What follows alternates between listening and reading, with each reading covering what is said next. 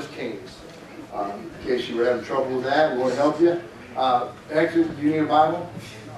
Yeah, anybody need a Bible? Raise your hand if you need a Bible. We have a backslid lady right over here in the corner. My wife is whoa, there's both sides backslid on this side, okay.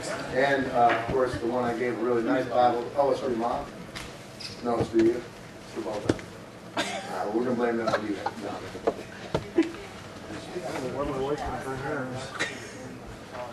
Okay, when you leave your stuff here, we put it in the closet. And so if you're missing a Bible, and it's a King James Bible, because we just take the other ones and those go right in the garbage. And so we don't even want to use those for roast marshmallows. They go right in the garbage. But if you left the King James Bible in here, we've got a bunch in the closet. That might be where everybody's in. Carlos is there? The one I bought, Carlos? It's in the closet. That's right for Carlos. You want some music? Reading that Bible. All right, everybody got Bibles now, and okay, good. So I'm waiting on Carlos. Should I play some music? No. There's no help in this voice.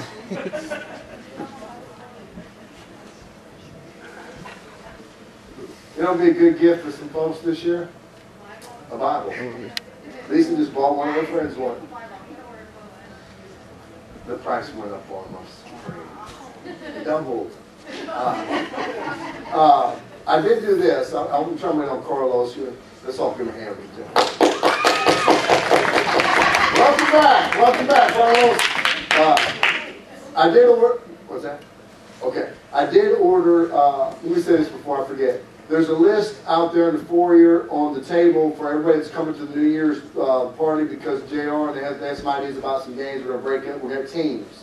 So we need everybody to write down who's coming for New Year's Eve there and for the games. And so make sure you do that. Now, I did order, and I've talked to a few people in the church, some 365-day devotional books from Striving Together out in Lancaster, California. They're normally $15 a pop, but we got them for $8 shipped and everything here. And so they're very nice hardcover books. And so if you haven't told me you wanted one, please send me. We only have 30 of them, and they're moving quick. And we're just trying to get those in the hands of our folks so they can walk with the Lord and have it gives you a plan every day. It gives you a lot of other stuff, teaches you how to lead a person to Christ, and it's a really nice, extensive book. And so if you want one of those, please see me. They're supposed to be in here in the next couple of days. I checked on the shipping, and so they're somewhere in Ohio, so they're coming. And so we just looked, and they said, oh, Ohio. So Buckeye, Ohio. Matter of fact, Buckeye, Ohio. Yes, I know exactly where they are. The other day, I had preached, never mind. We have an app on our phone where I can find my wife. And so it's nice. I was like, where's she at? What is taking her so long? And then I saw that she was in a store in Jersey on the way home with the kids. And I said, I couldn't figure out what store that was. So I texted her, what store are you at? And she's like, Wawa. I said, okay, we'll let that because I bought it. She stood soft in the stores. We're in trouble. We don't let her keep her debit cards during Christmas. All you men that think about getting married, take them. Take the debit card because you'll go straight into the poorhouse and win. Come on. No. That's the independent women. All the independent ones. No. All right, anyways, don't take them because they'll slice you up. One time, all right, let's preach. We got no time. 2 Kings chapter number 2. I do not take her money. She just buy whatever she wants to buy.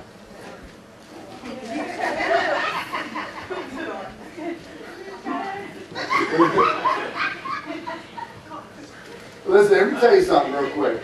As far as husbands and wives, there are two people, husband and wife. One is a spender, and one is the one that saves the house. This is always the way it is. My dad is a spender. My mom does the checking and all that, takes care of it. I take care of everything, and she's the spender. And so but that's because I don't want her to worry about money. And I said, we don't stress out about it. I take care of it. I'll say, okay, let's put the brakes on. We need to buy a sack of potatoes, some oil, and some ketchup. and you can make 7 different potatoes out of the bag of potatoes. And ramen noodles.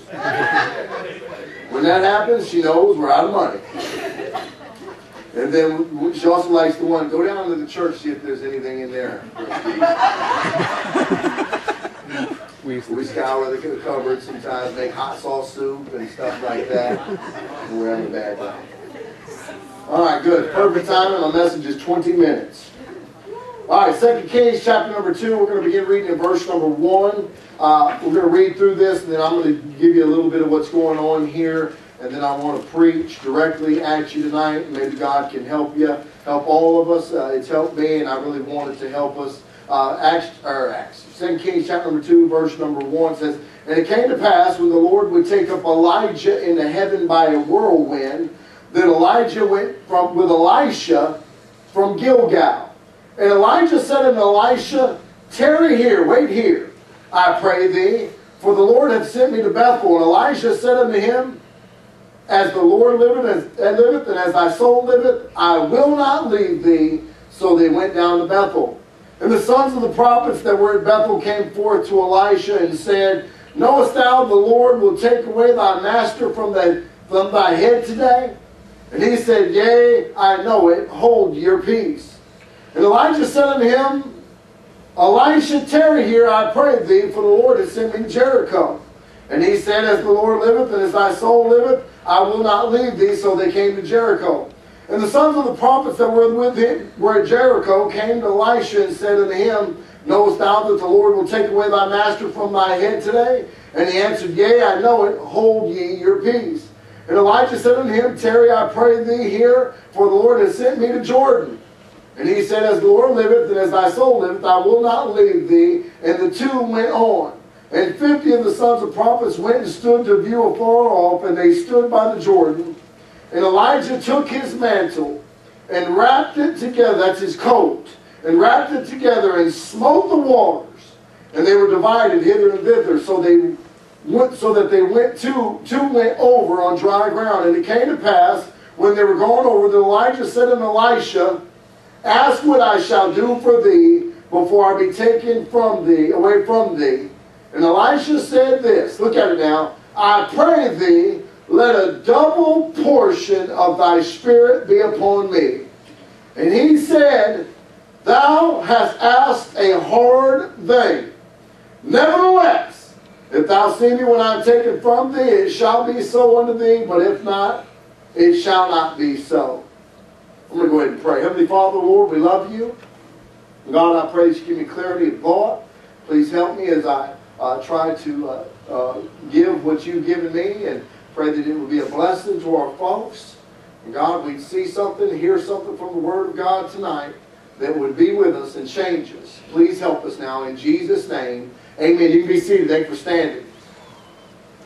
Now, I want you to understand, Elijah with the J was a man of God. Elijah had God all over him. And if you read back in the Bible in 1 Kings, I don't remember where it's at, 1 Kings chapter number 4, I believe it is, Elijah the Tishbite comes onto the scene. Doesn't say anything about him, about who he had been, who his parents were, what life he had lived. It just says Elijah the Tishbite comes. And God gets on Elijah. And I said that for this reason. God can take any one of us and do something with us. Doesn't matter where we came from. Doesn't matter how we were raised. Elijah the Tishbite, God came to him and touched him. It was the time when Ahab was there, and he was a wicked king. And he had a wife named Jezebel, and she was wicked. And God said, Elijah, I want you to go down and tell Ahab that it ain't going to rain for 3.5 years. And I want you to make it be known that I told you that. And he went to him, and Elijah had to go hide out after he told him the news. And the ravens came and fed Elijah meat from their mouths. And he was down in this little brook, and he was watered down there. And then after that, he sent Elijah to a little widow woman who had a little bit of meal and told her, make me a cake. And she said, listen, I can't make you a cake. I'm going to die. And he said, make me a cake. And God blessed it. And a lot went on in Elijah. Elijah's life. And Elijah was there on Mount Carmel when all the people of Baal and the men that made up the wicked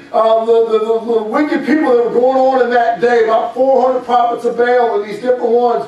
And Elijah said, he asked the God of heaven to call down fire in front of him, and God killed him right there. And boy, Elijah went on and did miracle after miracle. He raised the little boy from the dead, and lots went on in Elijah's life. And so now we come to it in 2 Kings chapter number 2. In chapter number 1, the king of Syria was after Elijah. And so God, the king of Syria, tells some of his men, take 50 men and go down there and get Elijah. And Elijah called down fire from heaven and killed the first 50. Then Elijah called down fire from heaven and killed the second 50. And then they finally got hip to it and got wise to it. And God told Elijah, don't kill no more. Go down there and tell them what I said. And so he goes down and pronounces judgment on the king of Syria. And so right in the next chapter, we see that Elijah and Elisha are getting ready to go to Bethel, and then to Jericho, and then to Jordan. And so what I'm going to say, and what I want to say when I said that, is because I believe Elisha was with Elijah when all these miracles were going on, most of them. And he saw the man of God do some great and mighty things. And it blew his mind. And he said, that's unbelievable. And he says, Elijah, I'm going down to Bethel, wait here. And some people think that he probably did that because he was going down to talk to God and he was being humble. And he didn't want Elisha to come with him, and he wasn't trying to get rid of him. I don't know why he did that, but the fact of the matter is the Bible says he did that. And Elisha says, no, I'm going where you're going. I want what you got. He said, Elijah, I'm going to Jordan, wait here. I'm going to Jericho, wait here. No, I'm going with you. And the sons of the prophets came to him, which places? That was what we would call a Bible college in this day. There's a bunch of these people studying, trying to be close to the Lord, and they were coming to him. And I don't know what their point was when they came to him, but they said, know you not that your master, the head of your the man at your head is going to leave you today. And some people think they were mocking him. Some people were just trying to think they were sympathizing with him. I don't know why, and that has nothing to do with my message. But Elisha would not leave Elijah. And he wanted to be a part of Elijah's life. And then he says this, ask me what you want, Elisha. In chapter number 2, in verse number 9, it came to pass when we were going over to Elijah, said to Elisha, ask what I shall do for thee before I be taken away from thee. Now, if you know anything about Elijah was, here just a little bit in the chapter, is taken away in a whirlwind. He doesn't even die on this earth. He's one of, at this point in time, but Enoch was translated, Moses' body was never found, and then Elijah. They get taken out of here. Before he gets taken out, he says, Elisha, ask what you want. Look what it says now. Ask what I shall do for thee before I be taken away from thee. And Elisha said, I pray thee, let a double portion of thy spirit be upon me. And he said, thou hast asked a hard thing. Thou hast asked a hard thing. Listen to me now. Elijah was an unbelievable man of faith, a man of God, and miracles were happening with him. And Elisha says, I want double. And Elijah says, Elisha, thou hast asked a hard thing. But the best part of that phrase, the best part of that piece of scripture is the word nevertheless. He said, thou hast asked a hard thing, but nevertheless. And he goes on to tell him, if you see me when I'm taken up, God's going to give you the double portion. So I don't want to talk to you about what Elisha had.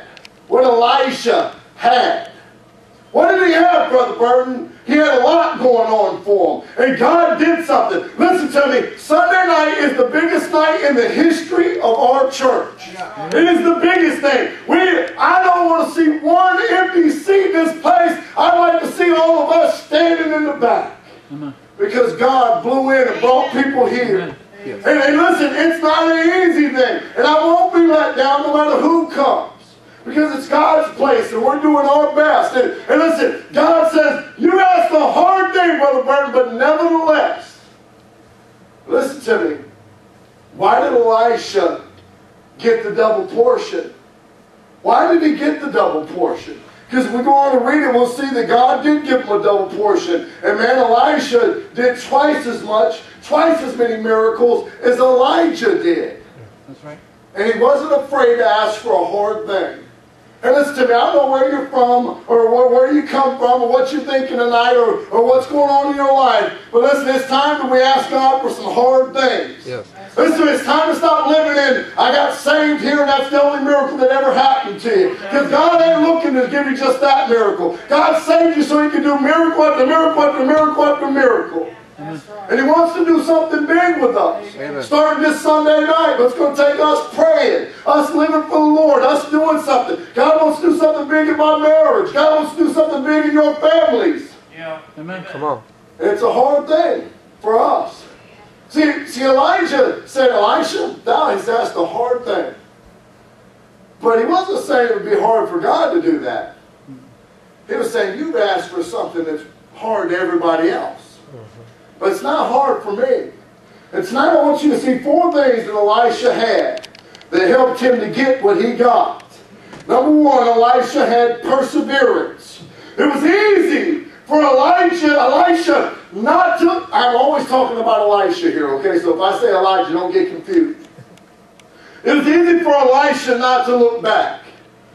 Why? Because he got rid of everything that was in the back. If you'll go back, I don't want to take you there, it's a lack of time. But in 1 Kings chapter number 19, 19 to 21, you go back and Elijah came to Elisha and said, you're coming with me.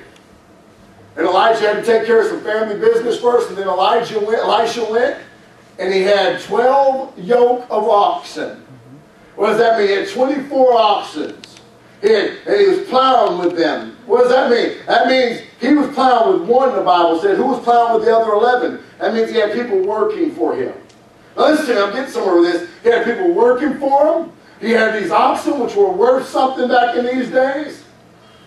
And Elijah took them and burned all the oxen for food, burned his plows, and went on with the Lord. Went with the Lord's man, Elijah. That's right.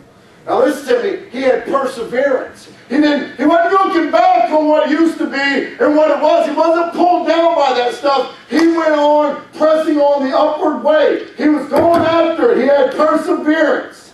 He wasn't stopping. Listen, if we're going to get what Elijah had, and listen, I got the same God Elijah has. Right. I got the same God Elisha had. I got the same God Peter had. And it takes perseverance. That's what we're lacking in our churches today, are people that are trying to persevere. And listen, we all throw that word trying out the door and stop trying to do anything, because everybody in this room is big enough and old enough to do something instead of trying to do something. All that we try to do is when it comes to God. But we don't try to do the other things. We don't try to eat. We don't try to go out and have fun. We try to come to church. We try to be good Christians. Think about all the tries in your life and see where they're at. Most of them will be there.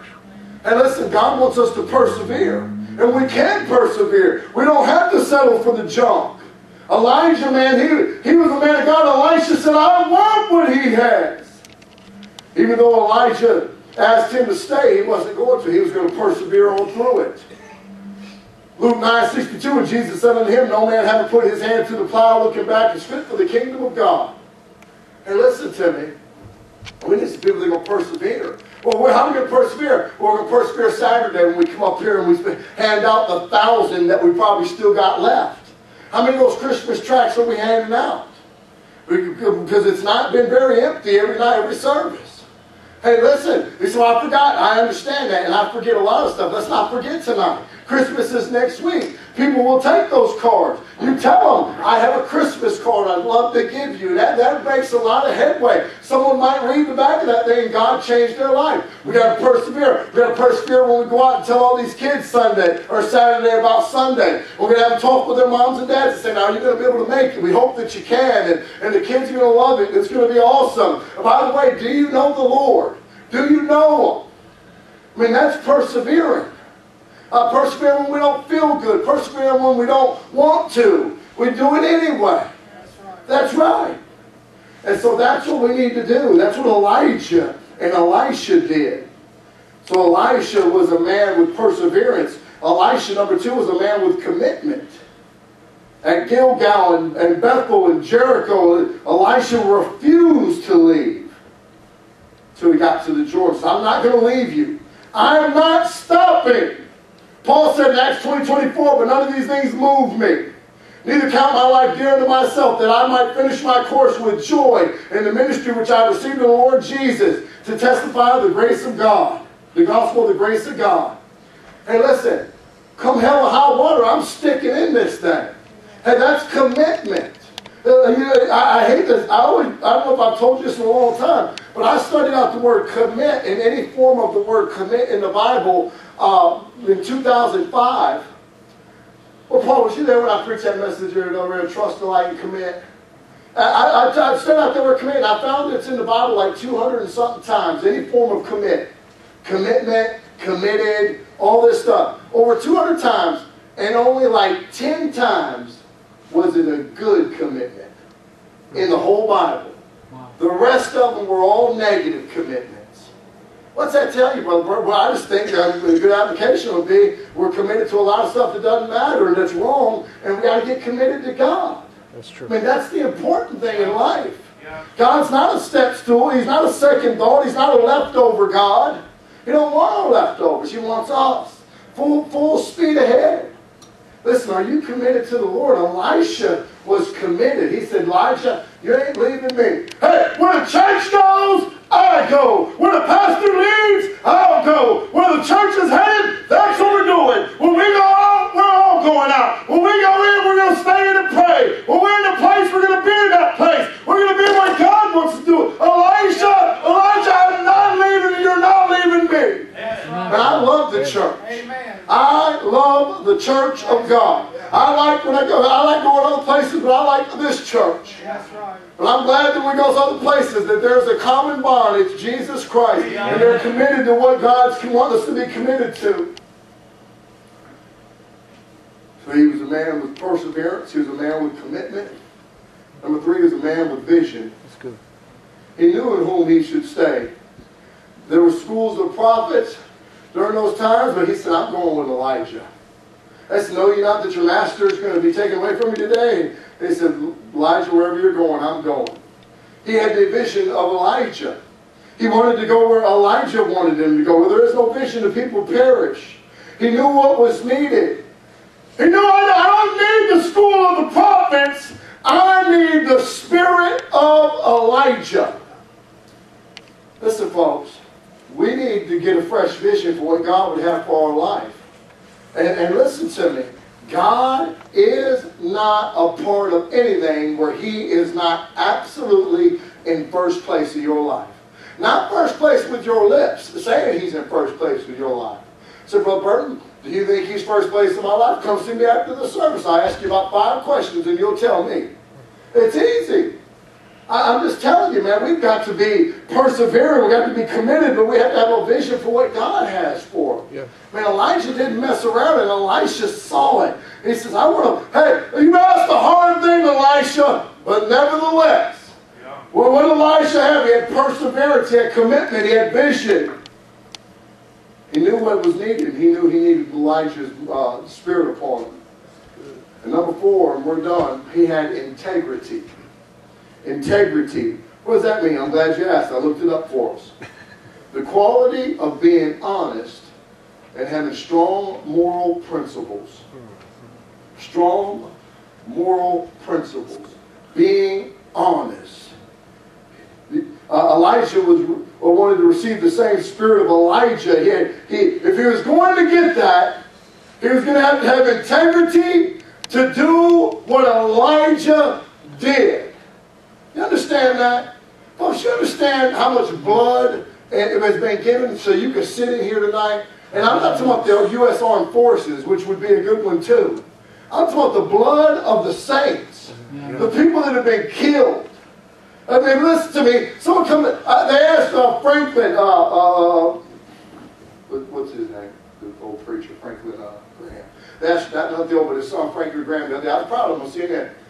He says, Mr. Graham, don't you think it'd be better, that lady on the Fox News said this, don't you think it'd be better if those people, instead of being killed over there, and wouldn't it be better if they just said they weren't with Jesus so they can live? And Franklin Graham said, absolutely not. Amen.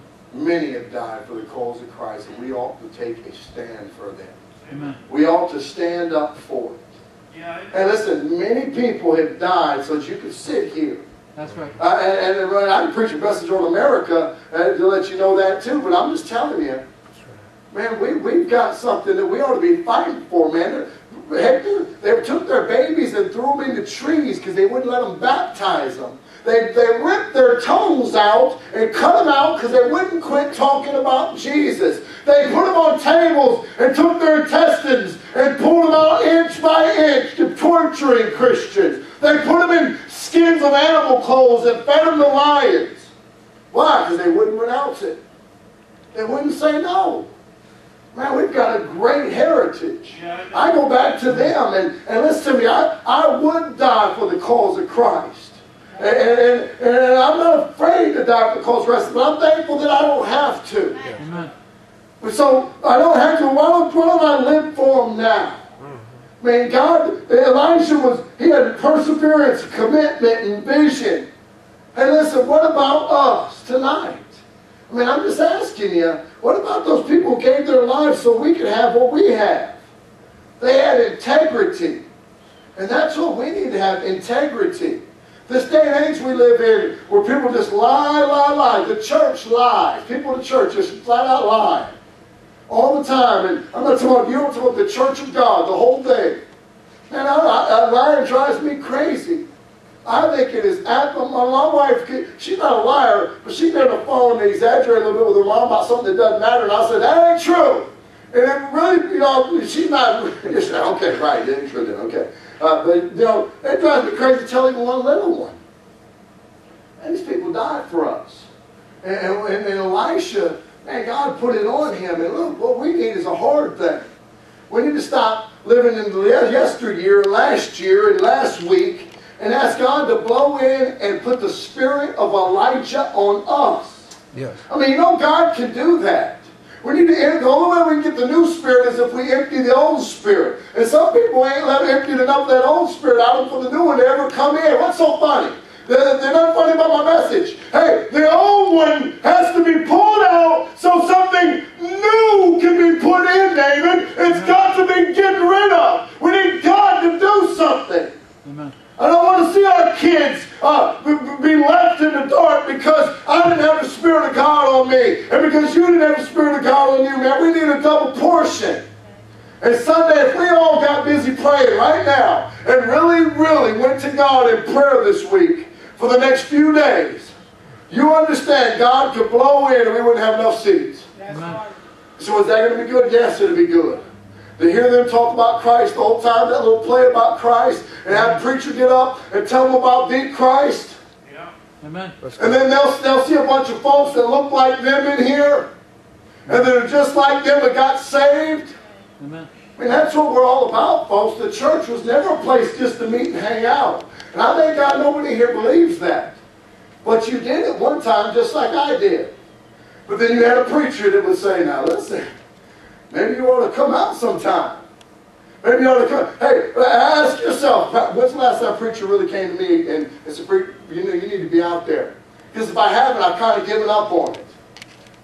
You say, well, I don't think you ought to give up. Well, I think I ought to. I can only get in your face and say it on so many times. Now it's up to you to get God on you, and so God can get you back out there. We've got to go after this thing. I'd rather talk to the ones that are doing something and congratulate them and lift them up than worry about the ones that ain't. It takes a double portion of God's Spirit upon us for us to want to do anything for Him. Amen. And God wants to. I mean, I'd love to get on Facebook Sunday night and say, man, 30 people got saved tonight. God blew in, filled the church house up, gave us a bunch of prospects, gave us some people we can go after now and love on. And those little kids that are sitting up here and looking at their mom and looking at them and wishing that their mom would get saved. You know how many of those little kids come down here to the church and know what you come for? Pray for my mama. Yes. Yeah, that's I'll right. pray for my mama.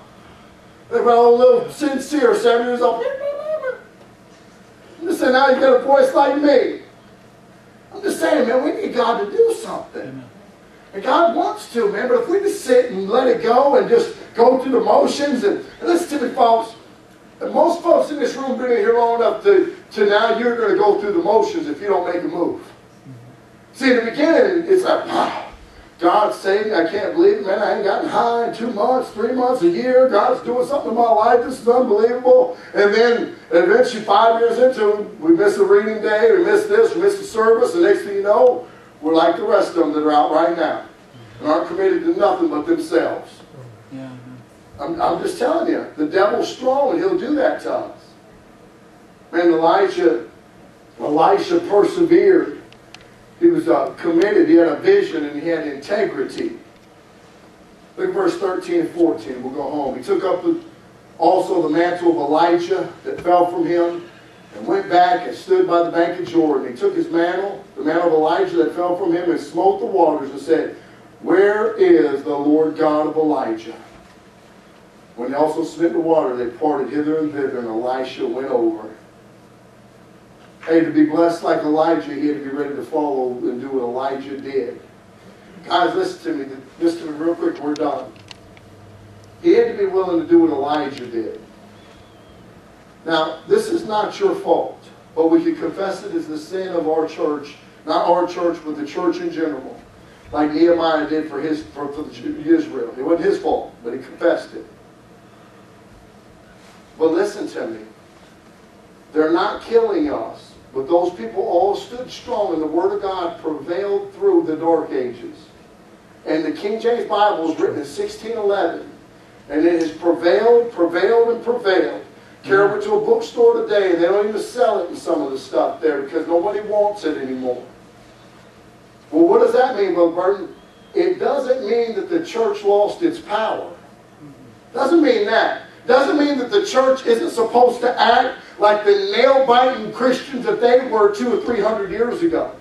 When they were serious as a heart attack. We are soldiers for Christ. We need to take this thing as serious as a heart attack and beg God to do something and revive us again. Yes. And He can do that, will do that, wants to do that. And I want to see Him do it. And I want to be an old man saying He did it. I don't want to be an old man in a rocking chair and say He did it the first 5 years, but the last 15 were hard. And folks just got cold to God. We lost so many of them, and all our kids went to hell, and they got out and did their own thing, and people wanted this. And folks, you understand, that can't happen very easily here. If we're not committed, like Elisha was, perseverance and commitment and vision and integrity, doing right and having moral character.